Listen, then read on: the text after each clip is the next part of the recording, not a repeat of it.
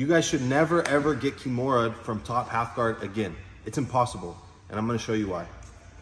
The only thing is I have to make sure that my hand isn't outside of my leg. So anytime if he's starting to attack the Kimura, I just want my arm to be bent and I want my hand to be in the inside of my leg, not the outside, which is really easy because as soon as he grabs my wrist and goes and sits up, I can just bend my arm and just make sure that my hand is on the inside of my leg. I don't want my hand to be like this because now it's gonna be really hard to do the counter. Okay, so make sure the arm's bent. I'm gonna post my hand here on his hip and I'm gonna posture up as I connect my wrist to my belly.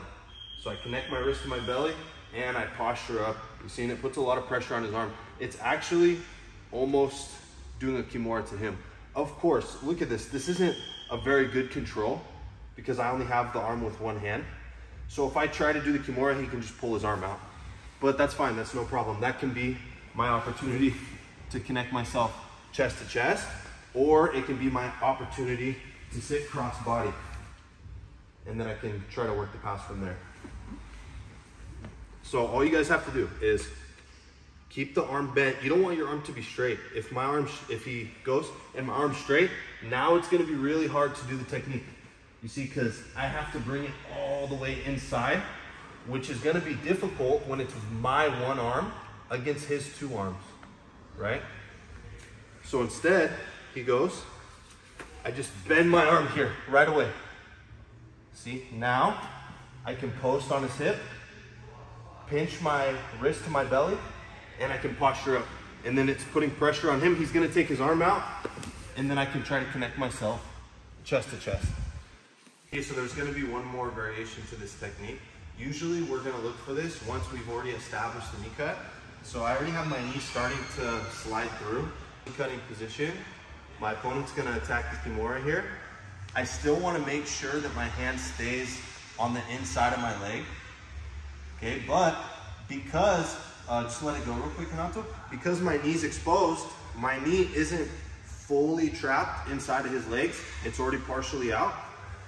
It's gonna be a lot easier to knee slide through so I can just drive my knee out and to the side. Now look, I'm gonna bring my knee close to his shoulder with my foot facing away from me. That's gonna help me step over his opposite shoulder, and now I can drop down right into an arm lock, okay? So the way that we're gonna be able to set this up is I have to rotate around his head, right? We're only gonna be able to do that if our knee isn't fully trapped in his half guard, okay? Because if he goes for the Kimura here, you see it's gonna be hard for me to get this leg out. So we go back, but my leg's already almost out, and now he attacks the Kimura. So now I'm just gonna continue driving my knee out. You see how my leg's gonna slide right out? I set up my foot, I step over. Now, if anything, I can connect my Kimura here. You see? So the Kimura changes to my grips. And I can just sit back, and now I'm in the armbar position where I can go and finish. Even if, I like doing this technique because even if you don't hit the armbar, you still can come around to the side. Let's say he rips his arm out, that's fine, it's no problem because now I'm in side control or north-south. So it's good to go for this attack even if you don't hit the armbar because there's a good chance you're gonna hit the pass. Again, I start to knee slide through. He attacks the Kimura. I finish the knee slide, bring my leg over, and I'm gonna do a big step over his head. And I can sit back right into the arm lock. Okay, if he locks his hands and I can't break the grip, no problem. I can throw my opposite leg over. Now I have both of my legs I can use to kick and finish the arm lock. Try that out next time someone's trying to attack you with the Kimura.